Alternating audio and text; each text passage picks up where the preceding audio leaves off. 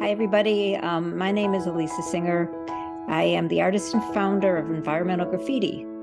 What's that? Well, it is a series of digital paintings that are each derived from a chart, a graph, a map, sometimes a word or a number, all relating to key facts about climate science. And I'm very excited to talk to you about how you might want to work with the art or maybe create some art from science yourselves. When I retired from practicing law, I decided that I wanted to somehow combine art with something that meant something to me and something that I cared about. I began to explore whether art could be used to help enhance public communication about climate change. I believe art is a uniquely powerful and effective tool for this purpose because it does draw on people from every kind of background, every place on Earth. I do believe that climate change is an issue that we can understand without being scientists. What drew me to this whole project was the idea that there are aesthetic elements to charts and graphs and maps. I mean, there's lots of dramatic, different lines that ultimately can be used to create art, but also graphs come in different formats. You know, some of them are round, they're bars, there's squiggly lines, there's straight lines, there's all different ways. So these are geometric elements that ultimately form the basis for the art. And sometimes I'll use a keyword or number, and that word would become like the texture. It's all different ways of providing an underlying sketch.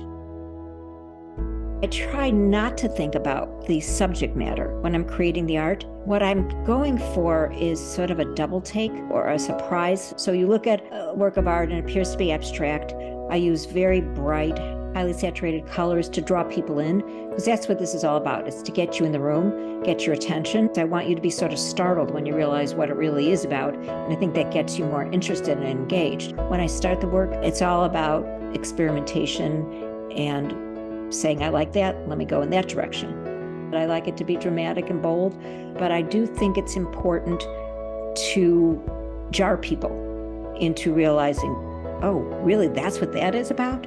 And then I think you might look more closely at the underlying message in the science and be more interested and maybe try and find where's that graph, where's that line, where's that trajectory show up in the art. And there's a back and forth process that just gets you engaged and interested, and ultimately I think makes you be more likely to retain what you're learning about the science.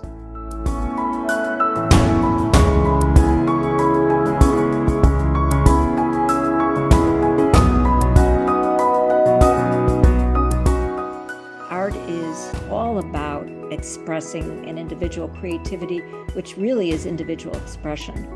And as long as you're willing to just hear yourself, listen to yourself, and use whatever vehicle is of interest to you. It can be ceramics. I've seen some amazing data knitted into sweaters and blankets and scarves.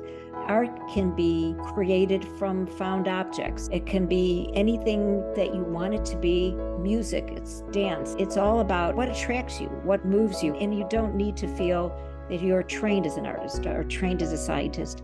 Allow yourself the freedom to create, just because every human has that right to do that. There are no rules in art, and anybody who loves to create it can consider themselves an artist.